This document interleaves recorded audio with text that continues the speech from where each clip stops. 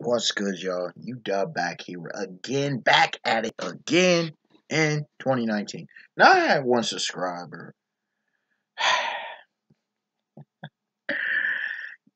in a comment ask if I would do a video on my favorite protagonists from anime and manga, and I'm sitting here going, "Yeah, I can do that."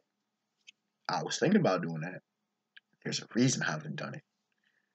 Now, the thing is, that's damn near impossible, nearly impossible. It really is. Now, I talk about my favorite characters in fiction history, my favorite characters in anime and manga. When it comes to the protagonist, let me just tell y'all why this is damn near impossible. I can tell y'all like my top. You got my favorite character in anime and manga history is Son Goku. My second favorite is Stray Monkey D. Luffy. I may do lists of that. It's continuously changing, so it's a little bit difficult. Like I know my top five in fiction history, but my list for top 10 on both is kind of difficult. But I know those two. Then the antagonist that I rock with is he's number three. Well, former antagonist ish.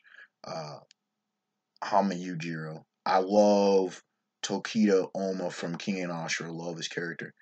After that, it kind of becomes a bloodbath. Like for example, I love Kurapika Kurta. Um, Even though I'm definitely not, I wouldn't consider myself a fan of Yu Yu Hakusho of YYH. I love me some Kurama, for example.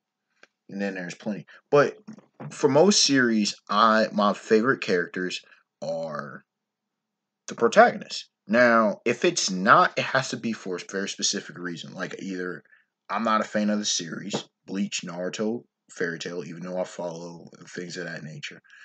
Um, my favorite character in Naruto is Uchiha Madara, for example.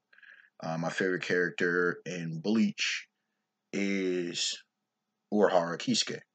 My favorite character in FT is it still Zeref? I think it's still my dog Zeref, the immortal death god known as Zeref, the Black Wizard. You see what I'm saying? Um, Toriko. My favorite character is Toriko. Dragon Ball is obviously Son Goku. One Piece is Straw Hat Monkey D. Luffy. Hunter x Hunter, a series that I'm actually a big fan of, is actually Kurapika Kurta. Alright? It's Kurapika. Um, let's see, Fist of the North Star is actually Kenshiro. Kenshiro. One Punch Man is actually Saitama. Shingeki no Kyojin, Attack on Titan, is not Eren Yeager. It's actually my dog Levi. Levi, the fighting genius, bro. Levi, greatness, bro. Levi. Um, let's see. Astro Boy, rock with Astro Boy. Hajime no Ippo, Makonochi Ippo is my favorite character. Although I love me some Sendo Takeshi. Oh, Sendo Takeshi. Wally. If you don't read the manga, you don't know about that Wally greatness, bro. When it comes to Holy Land, I'm pretty sure Kamishiro Yu is my favorite character. It gets I'm pretty sure he's my favorite character. Yeah. He's my favorite character. Um, let's see. Let's see. Bakugan, all four series, just Dan Kuso. He's my favorite character. He's a protagonist.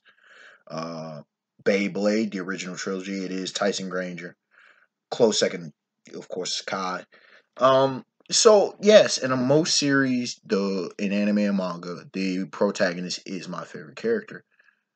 But how much I mentioned the Baki series is Yujiro. But the thing is, it's because in most series, the best written character is, or easily one of the best written characters is the protagonist. If you don't have a strong protagonist, generally I'm not a fan of the series. Fairy Tail, Bleach, Naruto.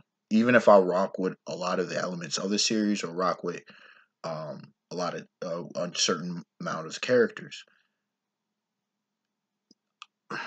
Ippo is not the best written character in the series, but there are so many points to his character that I rock with.